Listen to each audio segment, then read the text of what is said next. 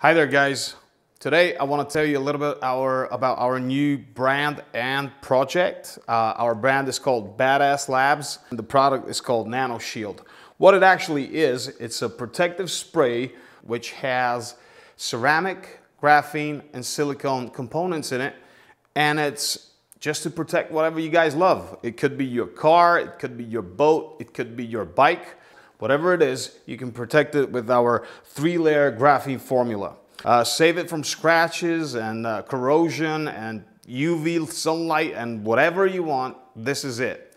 So Arian here is going to tell us a little bit more about it, how it works, how it's different, and what it actually does.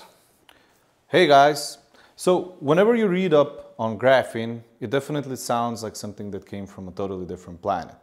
Now, in order to combine it and put it in a product such as this is immensely difficult. When we tried all different types of graphene that we could find, we found out that its molecules attract each other so hard that they literally curl up in a small little ball and fall to the bottom of the bottle.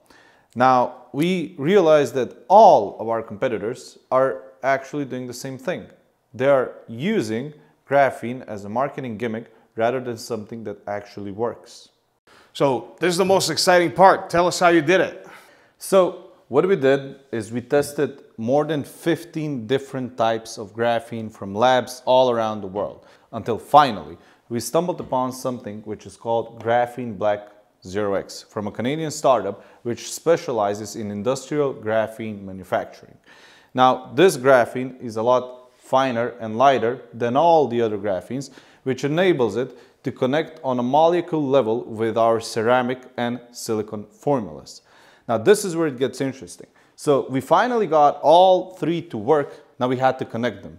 So we used a special emulsifier which enabled for all of the components of our product to connect on a molecule level and work seamlessly.